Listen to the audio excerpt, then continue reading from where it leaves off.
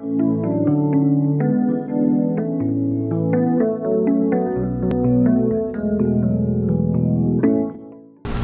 what's going on, guys? Welcome into forthelow.net, the best place on the planet to buy discontinued electronics.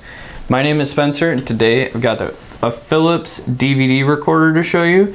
It'll make it really convenient for saving your favorite TV shows. You can just record them right off the air, or you can even record from any device onto it. And something that's really nice about this one is it's got HDMI 1080p upconversion. So basically that means you've got the best playback quality possible for your DVDs, but let's go ahead and talk about it. Alright, so on the rear panel of it, you have your video input right here for recording and S-video for recording as well. And then you have composite video output and audio output for standard playback. And then you've got component output, which is a little bit better than the composite right here. And then you've got S-video, and then HDMI, which will be your best option, and then coaxial digital audio. And this was manufactured in March of 2007, and it was made in China. And the model number of it is DVDR3475. And then to get it connected, you'll probably want to use the HDMI, but you can also use the red, white, and yellow hookup. Just connect it to the video output. Alright, and then once you have it all connected, you can go ahead and power it on. And you can go ahead and insert a DVD. So we'll just put in a standard DVD to show the playback. And on the front panel, there isn't too much going on. You've got a power button, eject button, play, stop, and record buttons.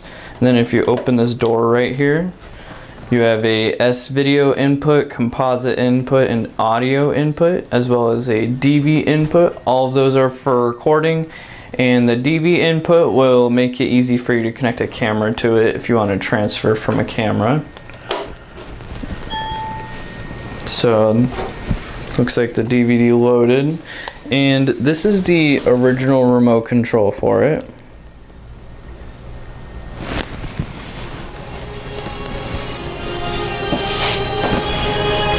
You've got a bunch of different options on it. You've got rapid play, skip, timer.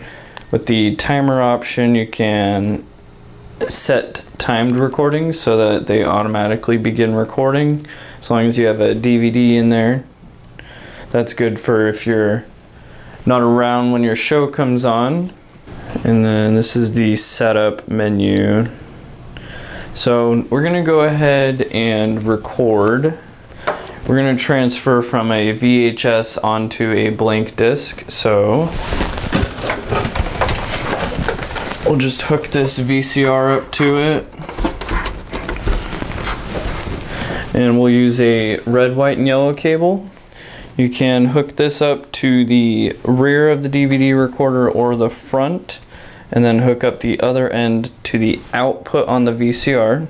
Next thing we'll do is we'll put in a blank disc. You can use minus or plus R's for this. Or you can use DVD minus or plus R or RW. And with the minus or plus R discs, those are record once, which is what we're going to use. Or you can use RW, which you can record multiple times on. That's good for if you're planning on deleting what you recorded. Loaded the disc, so now we can go ahead and put a VHS in here. And then make sure that the input on the DVD recorder is set to the correct one. So we'll go, we'll press the source button. So now you're watching the VCR.